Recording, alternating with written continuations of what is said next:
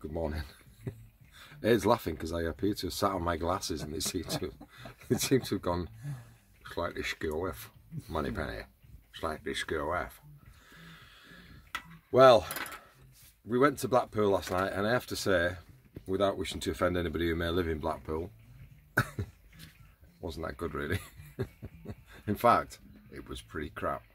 The lights weren't on. Well, not any significant lights like the tower and the pier. So it was a bit like a, I don't know. It was a bit like a little Christmas tree, I guess. Very poor. So we had a bit of a ride around for an hour, came back and sacked it. So we're now on the morning of day 3. And we're just debating going back to said dreary town, see if it's any better for sun with light on it, which I suspect it isn't because you can probably hear the rain on the van. Or we're going to wait a little bit later and go and do St Mary's Shell, which I know has been done by loads of people, but we're going to go and have a go at that because it's not too far away. So we'll get our stuff together and we'll head down there and we'll see where we end up next. Right, we're back on the beach. Quite a calm morning actually, quite nice. And look at this, let me turn around. Boom. The lights are on the wheel. They were on last night, it was nice and dark. So, we're trying to find some pools or puddles where we get that reflected with the tower as sunrise comes. That's the plan. So, we're going to go and have a look over here. There's a nice big puddle. Maybe a nice reflection. Come back to you in a minute. Right, so we've got this puddle. Excuse the refuse collection. And I've got the tripod down real low. Got it all splayed. And yeah, it looks quite nice. Sort of a blue hour shot with the lines of the steps, tower reflected and the lights reflected. All in this puddle. Looks quite good. Yeah, pretty cool. Okay, I'm just going to go down to the shoreline now, shot a few reflections there, and see if I can shoot a couple sort of along the wave line. And I think the trick here is to try and get the wave line pointing towards your composition, so towards the tower. So I'm probably going to have a few goes at this, trying to line up the waves as they come in, try to get a bit of reflections in the wet water, and then hopefully pointing at the composition. So I'll show you what I'm trying to do and then I'll see if I can actually pull it off. Right, so I need a fast enough shutter speed really so that I can control exactly where the line is. So I'm up in the ISO bit and I'm coming down to f8 to try and get a reasonably fast shutter speed so I can get this lined up. So here we go. Waves coming in. There, so you get a nice line through the shot, bit of a reflection of the tower. So I'll have a few goes at this and I'll put up the best.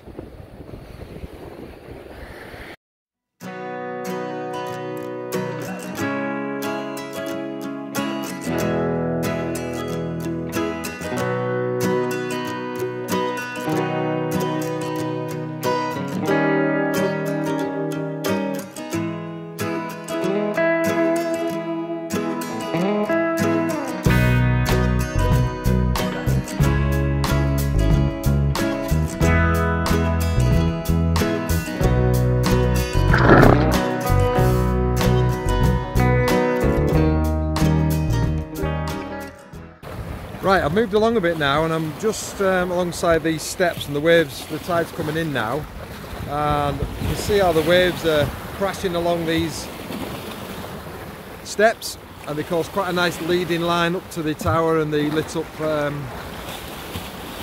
wheel. Ade's along there, which is a bit annoying because he's right in my composition, but he was there first so I'll have to leave him. So I'm just watching these waves coming in, trying to time it to get some nice crash like that, perfect. Long enough shutter speed just to catch that water movement, and then hopefully a nice leading line with this curve of the beach round to the tower. Oh, that was a big one.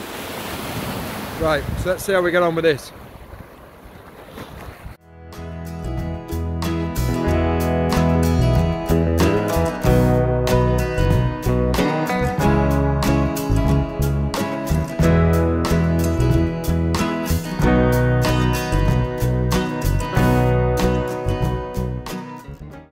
Right, we finished in Blackpool and we're now heading up to St Mary's Shell in the water. It's photographed a lot. It's a very dull grey day, it might not be brilliant, but yeah, we're going to head up there and have a look at that and see what it looks like. So I'll see you up there next. Hi, well here we are. There it is behind me. Boop. Mary's Shell. I thought it was St Mary's Shell, but apparently it's Mary's Shell. A bit of a sea sculpture. The tide is going out. See it down behind us here. So it's really difficult to get something that's unique here because everybody shoots it basically the same. Long exposure, maybe a bit of movement around it as it goes out, in. They're all pretty similar really, but it's hard to come up with something different. It's got a bit of texture in the sky. I might be able to do a long exposure, I don't know, get the cloud movement over the top potentially, but you can tell I'm not getting too excited about it. Anyway, we'll get set up. We're here. What else are we going to do? Okay, just about finished here. This is the actual shell a bit closer up. Now the tide's gone out past it. Have a look.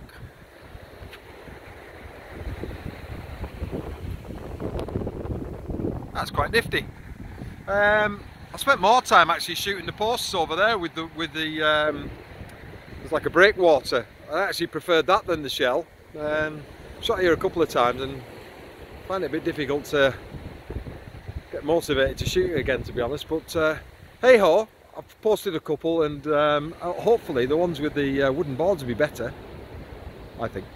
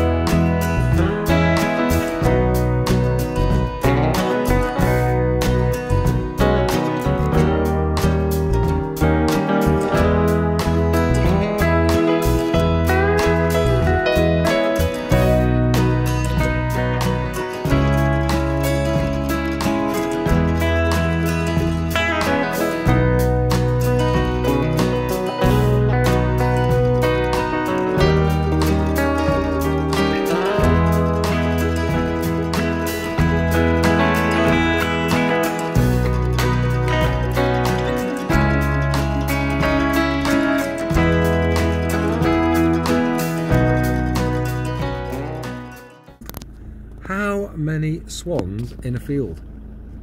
Oh my giddy aunt. There's like about 25 squillion.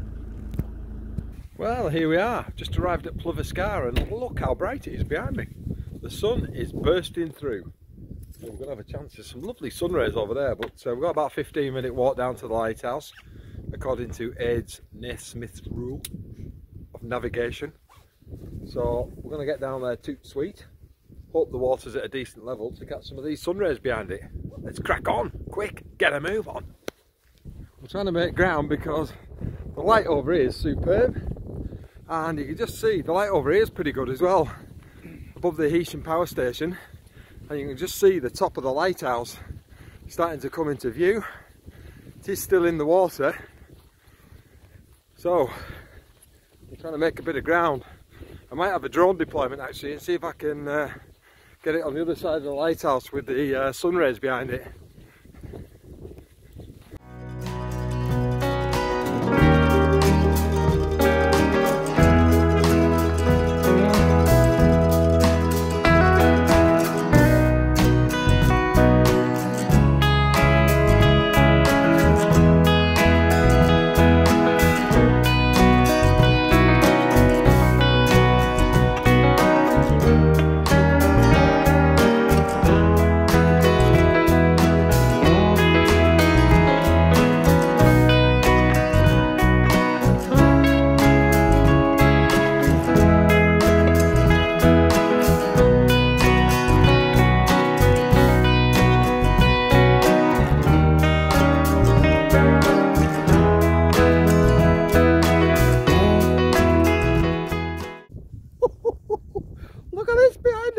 Look at this. We are talking proper boomer. Look at that sky. Awesome.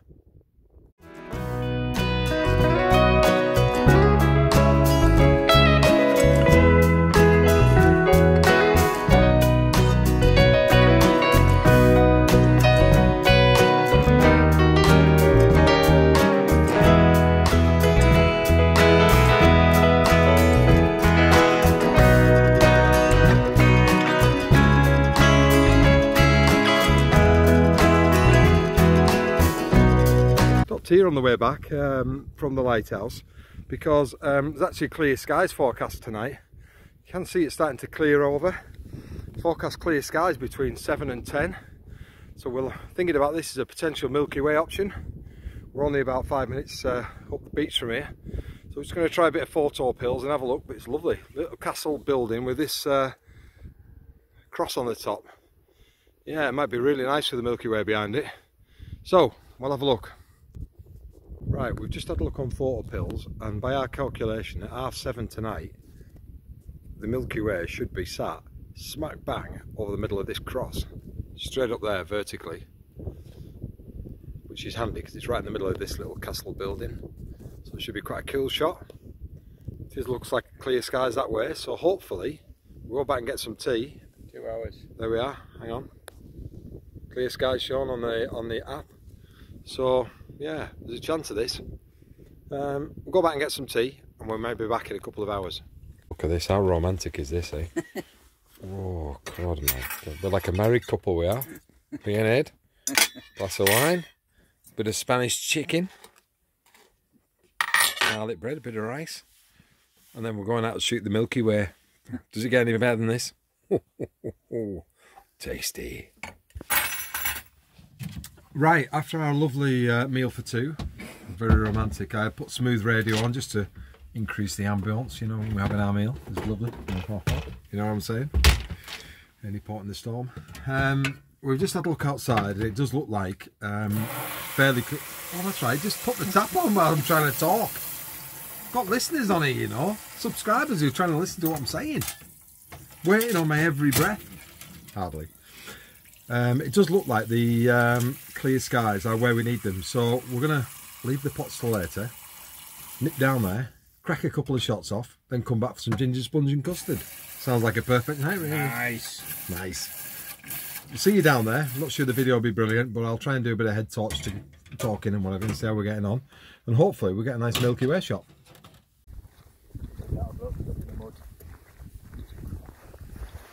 Okay, we're down here now, and the clouds come in quite a bit actually. It was fairly clear when we set off, but there's clouds whizzing over, but I'm not sure how clear it's going to stay, so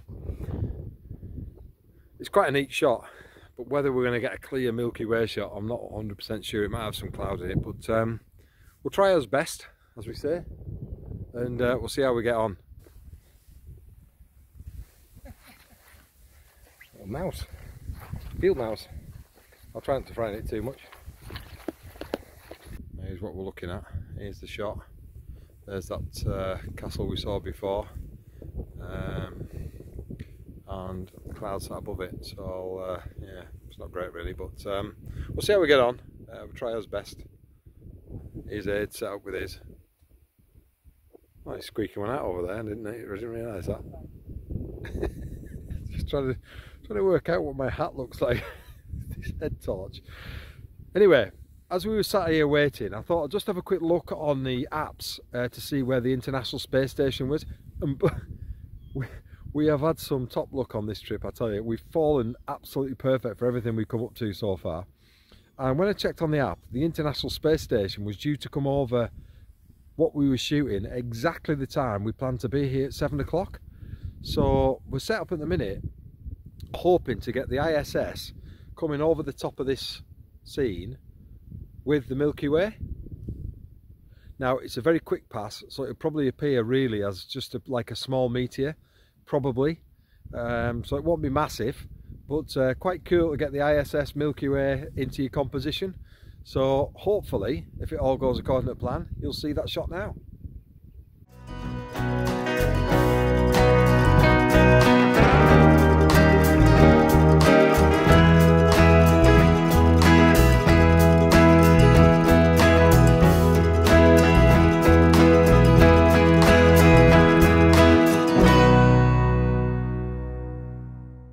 Good morning, and day 3.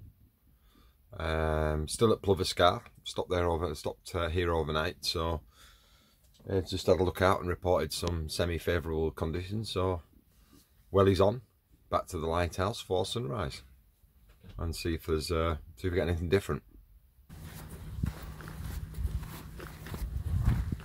Right, we're back.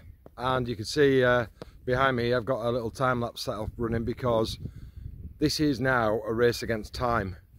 The tide is about to come over a ridge by this lighthouse here, and we're still about 35-40 minutes away from sunrise.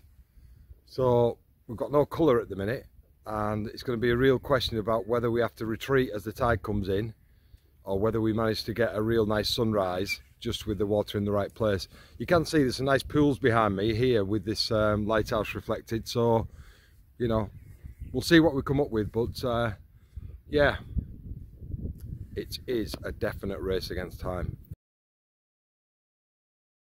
Unfortunately, the sunrise never materialised, and I was left with doing a 2-minute long exposure to show the clouds going over the top. And I thought this was the end of our trip until this happened. What we found? Oh my god, there's a fish. We just found a fish on the beach, and its mouth's still moving. Ah!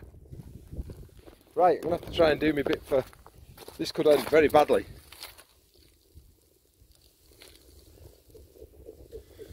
Right, I've got it. Shit, slippy. Ah, bollocks. I dropped it. It's a place. Come on, baby.